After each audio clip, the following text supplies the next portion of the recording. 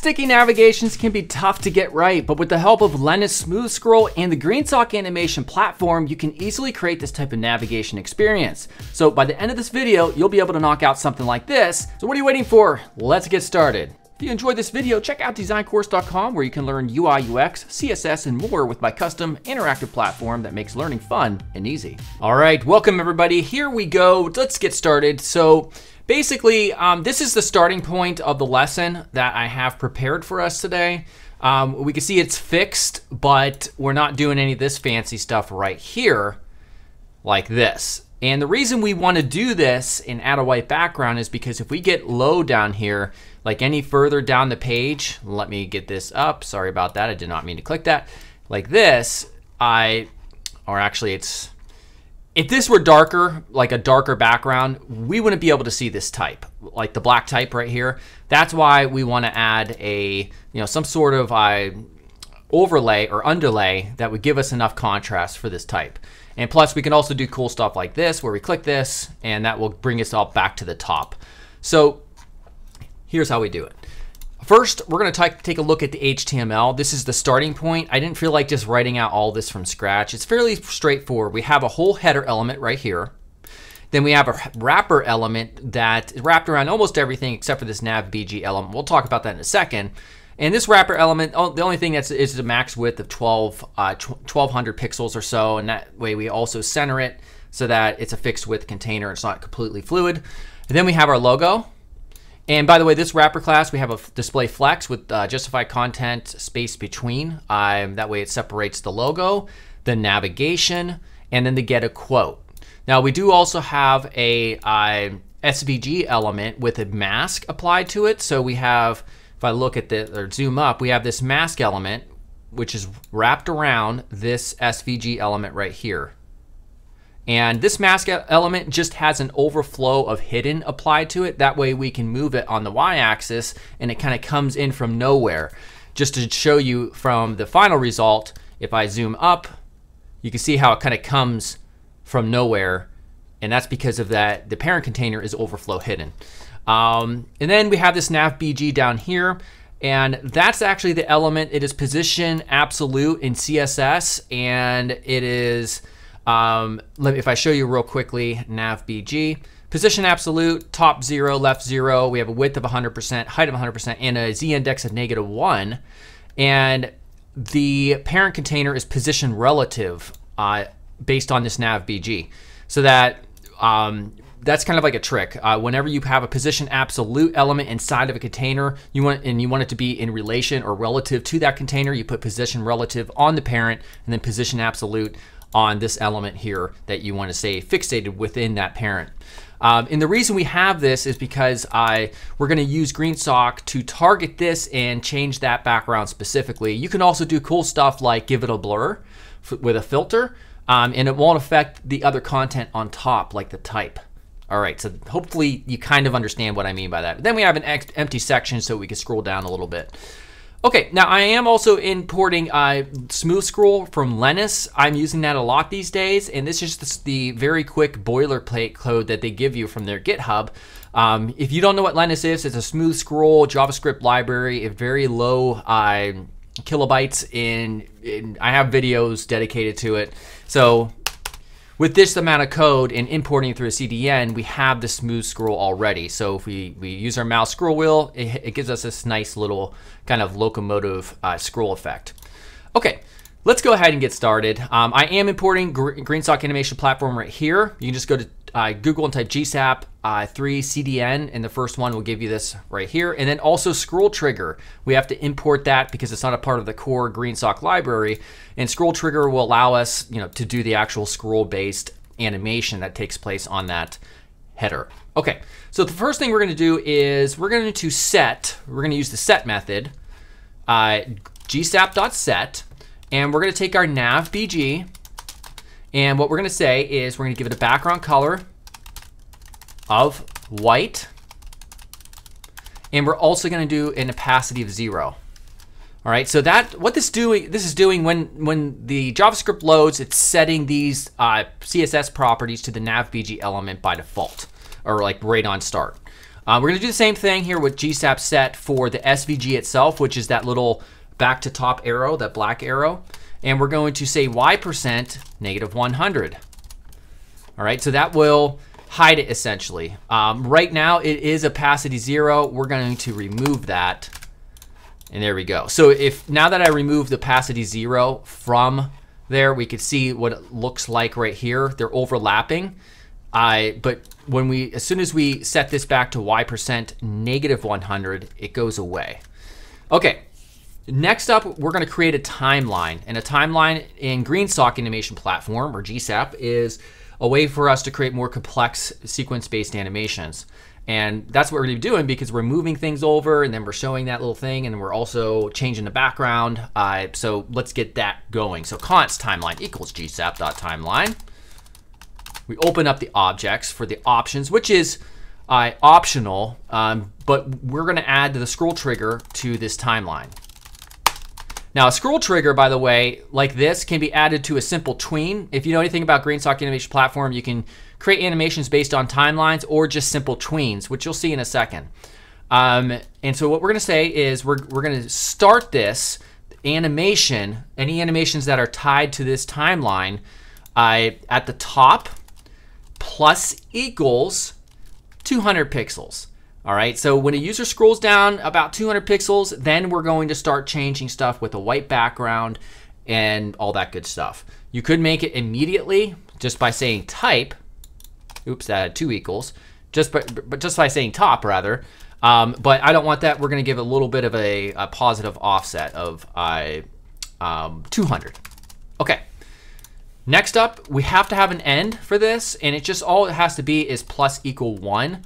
And that's because it's just a small value that it'll basically trigger instantly after starting, essentially. So after that, we're going to do toggle actions. I did a video specifically on GreenSock toggle actions, and it's 4 different parameters or values that you specify in string format. GitHub Copilot's showing you exactly what I want to use. So play, none, none, reverse. What does that mean? Well, please watch that video. Just do a channel search. I'm too lazy to link it here. Yeah, not very good quality control, but if you just go to channel and just type in toggle actions, you'll find it. But basically, these 4 values represent on enter, on leave, on enter back, on leave back. So the first 2 is when you're scrolling down and the target element enters the viewport, that's on enter. And then on leave is when the bottom of that target element is leaving. When you're scrolling down, it's going up past the viewport. On enter back is when you're scrolling back up and the bottom enters from the top as you're scrolling up. And then on leave back is when the opposite. So when you're scrolling up in the very top of it, the element is escaping the viewport. So you can use a bunch of different values, not just these 3 here. You can use reset, complete, pause, none, all that. So we're going to play it when it enters. Then we're not going to do anything when it leaves, and also on enter back we're not going to do anything, but we will reverse it, and you'll see how that plays out in a second. We're also going to make this a scrub-based animation, and we're going to tie it to a value of 1 second thereafter. We could put true, and I'll show you what the effects of this does in a second. But this right here, now that we defined the timeline, doesn't do anything. We first have to actually use it and create tweens. So we're going to say timeline 2, and we're going to take our navbg as the selector, and we're going to say background is going to be white, and opacity will be 1. Now, I think I have to go back here. Did I set the opacity to 0? Oh yeah, I did, right here. So really, we don't even need this background here because we set it up here already. That makes sense. So let's go ahead and save this. And let's go, let's see what we have. Okay. So as we can see, when we have it set to true, it's kind of like we get to 200 pixels. If I scroll down, 200 is right there. It's an instant. I don't like that. So one of the ways we could fix that is just to say, put a value of like 2 seconds here. So watch what happens now. Notice how it fades. It's very cool. I like that a lot.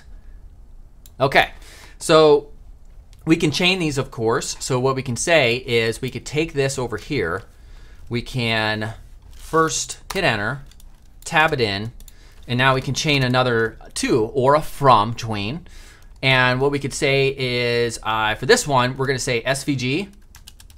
Now the SVG is the icon for the little up arrow. So we're going to take that and put Y%0 because remember, we have it set to Y%-100 by default. So now when I scroll down, there we go. But here's the problem, it's overlapping. So we want to move this over, this get a quote button, and the class for that is CTA. So now all we have to do is put 2, and we'll say CTA, and then we'll go ahead and specify X -50.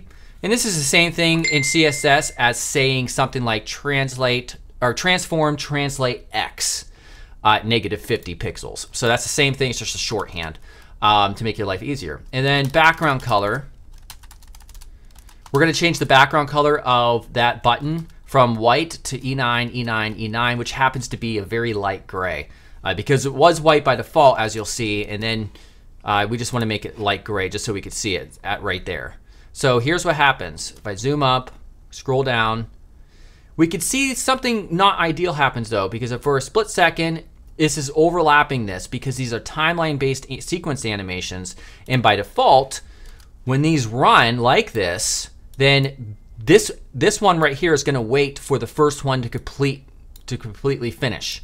Same thing with this one. This one right here is going to wait for this one to finish. So to fix that, we're just going to go ahead and put this right here, a third parameter, and we just simply put a less than sign, which means that this tween right here will start at the same time as this tween.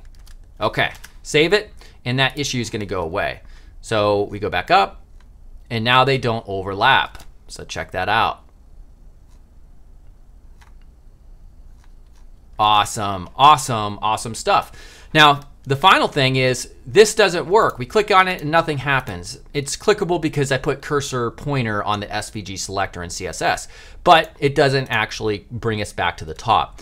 Now, what's cool is Lenis, the smooth scroll solution that we have, is a great way. It gives us a method for easily tying, just going straight back up to the top. So I'll show you how that's done. We'll just come down here. We'll just do scroll to top.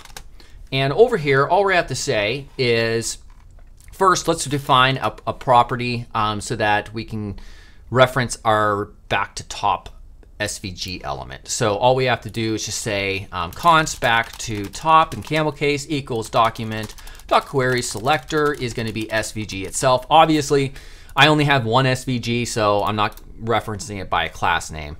Not a big deal. So now we say back to top, add event listener. It's a click event. And what we say is Lenis.scroll to, let's zoom up here so you can see this code. This is going to be top. And then we open this up in an object for some settings, duration 2 seconds. You can adjust that to however you wish. And then also an ease. For the easing, I'm going to use this easing that I found, but I'm not going to be able to really describe it because easing in math is just not my thing. This is what it looks like though. And the easing, of course, is just going to make it go from a standard linear animation when it's moving up at a constant speed to something goes like it starts slow or fast and then goes slow and then reverses or whatever. Not reverses, but it just slows back down. So it just gives us a nice animation. So now if I scroll down, we click it, it takes us right back up to the top. Look at that, and it nicely fades out. In because we're using GreenSock animation platform, it's intelligent enough to know to reverse the animation because we use toggle actions up here with reverse in that last setting. All right, hopefully you walked away with something that you're going to be able to apply this to a lot of other things. If you use this same kind of concept with the scroll trigger plugin, you can make all sorts of really cool animations, which is what I'm going to be covering and am covering in the advanced front ends course. Make sure you go to designcourse.com/AF to join that course. I am going to be releasing a pre-launch with it very shortly. So I'll stop spamming you now. Make sure to subscribe if you haven't, and I will see you soon. Goodbye.